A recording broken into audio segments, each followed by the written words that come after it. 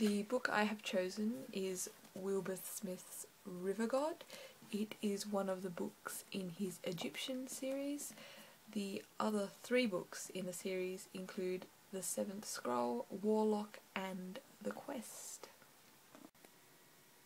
This is Wilbur Smith's River God. It is a paperback book.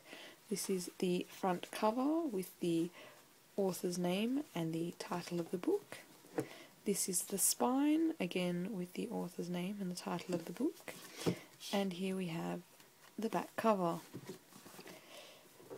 This is the foredge, and this is the book block.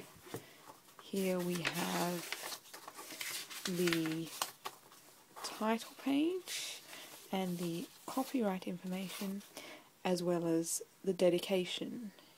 It was dedicated to his wife, Danielle Antoinette.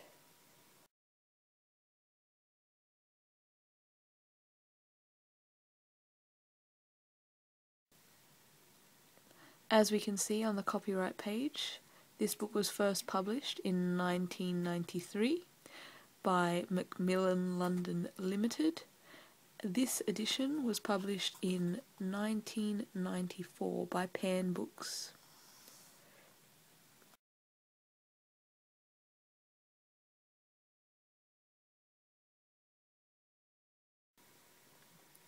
This book was recommended to me by my mother, and it was recommended to her by my grandfather, and they all read the same copy of the book, which is why it looks so old and used.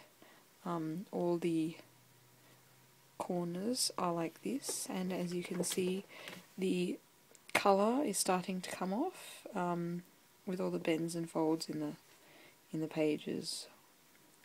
It's got stains and marks on it, just from years of use. The pages in the front have rips on them, and it's browning on the edges. It's also on various pages have the corners folded as the use of bookmark.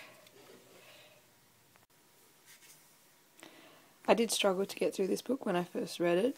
It's very long and the writing is very small, but when I did get through it, I found it very enjoyable, and there are lots of very memorable parts of it, one of which that I read in my audiobook. Wilbur Smith's River God has a range of reviews on various websites. On Abe Books, it was given a 4 out of 5 star rating.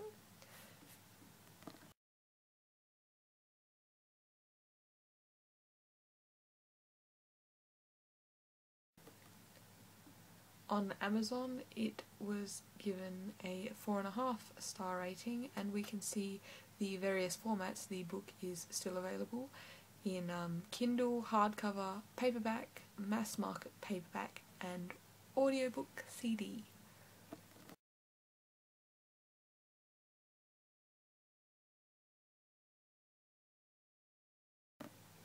This enables one to conclude the relative success of the book, as it is still available quite widely on the current market.